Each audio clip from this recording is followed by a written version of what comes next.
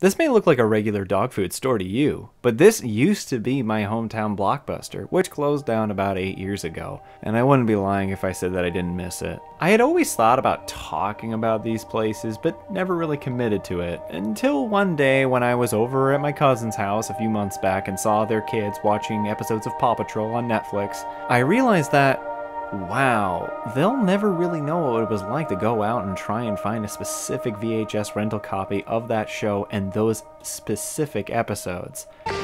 Sounds like you need a bedtime story. Mom. Car chases? Cool.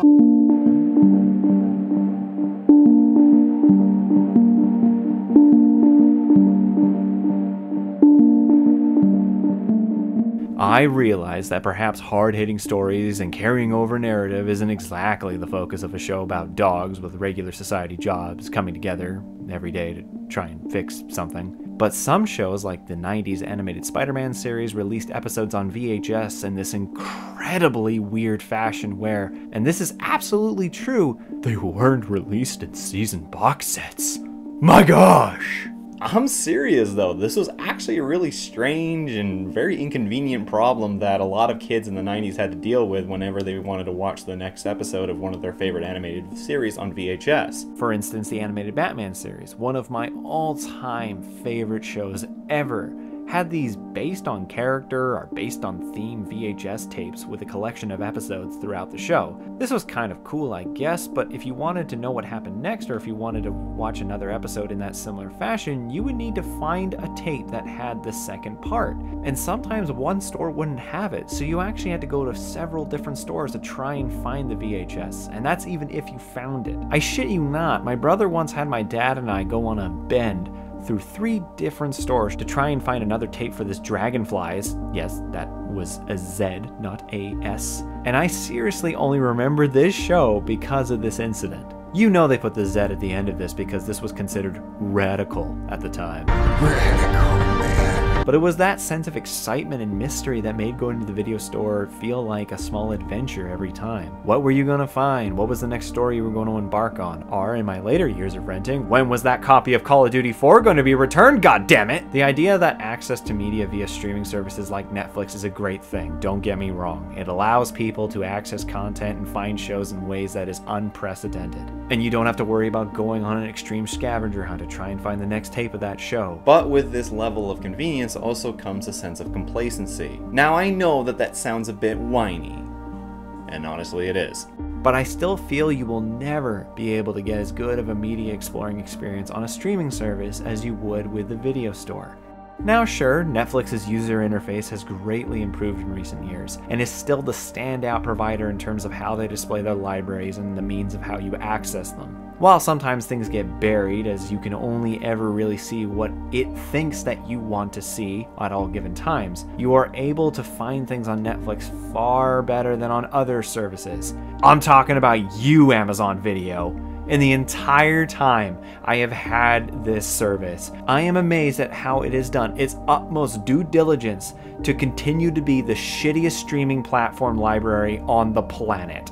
Sure, Disney Plus is pretty crap too, but it's still in its infancy stages. Amazon Video has no fucking excuse. It is horrible. Shit is buried on here, and it doesn't help that they also seem to allow anyone and their blind tone-deaf uncle to put their movie up on here. Sure, it's great that people can put their film up on a platform more credible than YouTube or Vimeo, even if Vimeo is actually doing what I wish Amazon would do in terms of quality check. It's like the burning ground for every single terrible horror movie or independent movie is on Amazon Video, and while that shit is sometimes funny as hell, I realize that I've totally gone off message. You will never be able to see the entire library of Netflix on Netflix as easily and as conveniently as you would be able to at a normal video store. For those here watching who never experienced a video store, and I'm sorry, truly, that you never got to, there were usually 4 sections of the store. There was of course the new releases, which usually marked the outer wall of the store because those were easier to access and there was space to have all of the covers face up for easier viewing.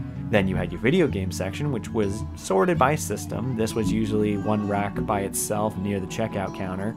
And then you just had your plain movie section, which was split into multiple mini sections for genre, like horror, action, children, documentary, whatever. This was usually in the middle of the store and took up most of the inner racks that were surrounded by the new release wall racks. It took a bit longer to go through because it was organized via spines, so you had to hold your head at a 45-degree angle for a while, possibly even resulting in some eventual neck pain. But you know what they all had in common? They were all alphabetical, and it made finding the type of movie you wanted a goddamn breeze. If it was there, of course. Sure, you could just go up to the counter and ask for the title if you knew it, but if you couldn't remember the title, you could at least find the section in a few minutes. Boom, you would have what you were looking for, while current you has been scrolling through Netflix for the last 10 minutes and will probably continue to scroll for the next 10 hours, cause let's be serious, we've all done that. And even if you didn't find what you were looking for, you might just find something of similar interest in that section for you to watch. So I met this girl. I asked her to dinner and a movie. She asked, what do you have in mind? So I said, make it a Blockbuster night and a border night too. Go to Taco Bell. But wait, I forgot to tell you about the fourth section. Well, my friends, this was considered the dark zone, the mysterious place. The one where it had the very odd smelling and sticky beads covering the doorway. The ones where adults like your creepy loner uncle would go to on a weekly basis, and the guy at the counter would have to wash his hands after every interaction with him. This, ladies and gentlemen, was the adult section. Now, most Blockbusters, at least up here in Canada as far as I was aware, didn't have them towards the end of their days, but many other video store brands still did. And to be honest, it's what brought them a large portion of their revenue in the earlier days, and even towards the end. Before people could find all manner of dirty pictures on the interwebs, you had to bite your upper lip, embrace your shame, and walk up to the counter with your latest bank rental, while the family behind you are renting Michael Keaton's Jack Frost for the upteenth time. I was a part of that family. I used to spend hours at the video store just seeing what was new, updating my list of films to watch, and just seeing what was coming out. These things were still around when I was a teenager, so while I wasn't able to go to every movie I wanted to see in theaters, because I had this preconceived notion that seeing a movie in theaters by yourself in the theaters is what only weirdos would do, I had to wait for the rental so I could watch them at home, alone, without anyone making fun of me. I had a low opinion of myself back then. A lesser-known brand of video store out here in Canada, called Movie Gallery, was right next to the Safeway I used to work at, so I would often go there on my lunches and hit it up with the staff, see what was out, and just shoot the shit for a half an hour. It was because I was such good friends with them that I was able to take advantage of the system, so when ODST was 5 days away from release, I asked them if they had it and they could rent it to me. The store manager couldn't rent it to me specifically, but she could take advantage of being an employee and rented it out early in her name for me to play. I never knew that video store employees had such power. I had heard stories about people who worked at Best Buy and took home copies of Halo 3 early but had to play it offline, otherwise their bosses would have found out. But what I was doing wasn't illegal. It was shady, sure, but it was totally within their power to do so. I admittedly didn't play it offline, and man, was I the most popular guy on my Xbox friends list that weekend. But seriously, I would have abused this position so badly if I had ever gotten to work for a video store. I almost did, at this same movie gallery in fact. Went through the whole interview process with the manager and the district leader and everything.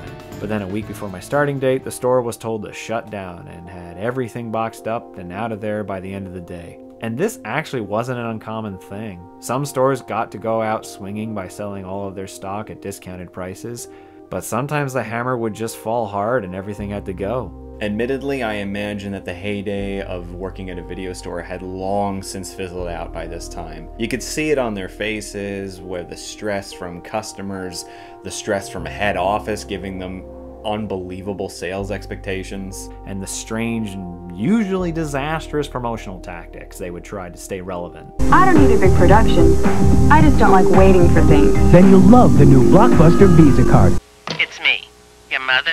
Call me back and we can have a nice long chat. Oh, I know it's long distance, but I also know you rent all your movies at that lovely Blockbuster video place. And I heard they're giving everyone up to 3 hours of free long distance from Sprint just for renting 2 videos, even if you're not a Sprint customer. The biggest blunder I can remember is when Blockbuster had a no late fees policy. Do you guys who still remember video stores remember this? Because I sure do.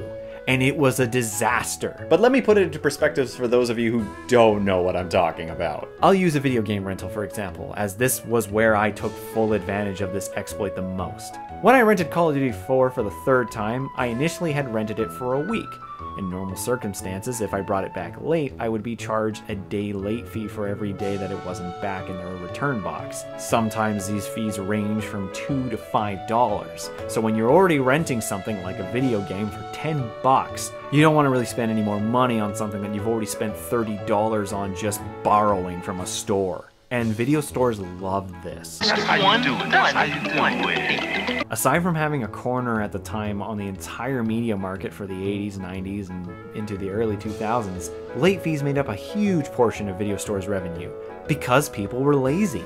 They were making money off of those people who were the type in high school to ask if they could borrow your pencil and swore they would give it back by the end of class, and they never did. Video stores loved these saps. So when Blockbuster did this whole no late fee policy, they had just given all of these saps unlimited golden tickets to be as lazy and disregardless as they pleased. This was a pro-consumer, anti-business move in all of the worst ways imaginable for Blockbuster.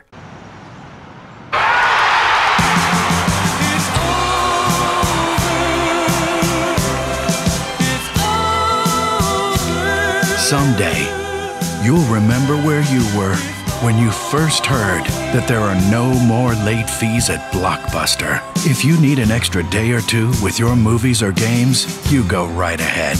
Take them, relax, enjoy more time and less stress. It's so beautiful.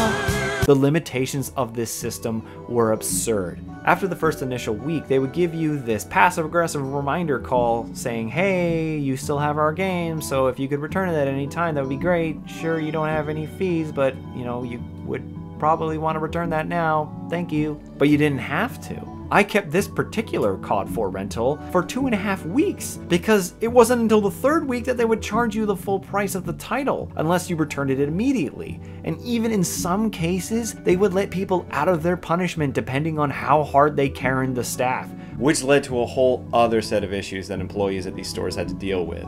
But this, along with many other horrible decisions, led Blockbuster and many other video stores to die out. And sometimes it wasn't even bad management that led to the end of these stores. There was a store near where I lived called Save on Video that was run pretty well and always tried to keep on top of things. And even when things started to get bad, they went to some pretty extreme lengths to try and stay alive, like subleasing some of their building to other businesses to try and keep rent cheap for themselves. But eventually the owner of Save on Video did hang up his hat and he shut the store down before he had to declare bankruptcy. However, there is one chain that has resisted everything that's come at it. And no, it's not the Blockbuster that's in Bend, Oregon. It's a store called Willow Video near my hometown. The store has literally outlasted everything. I think it will outlast the apocalypse itself.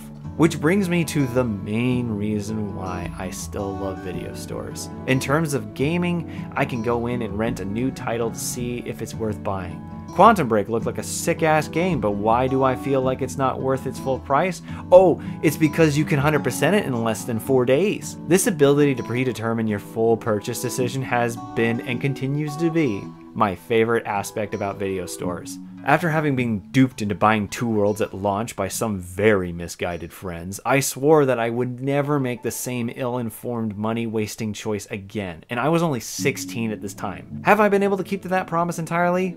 No. But thankfully, I have maybe made one bad choice every 3 to 4 years.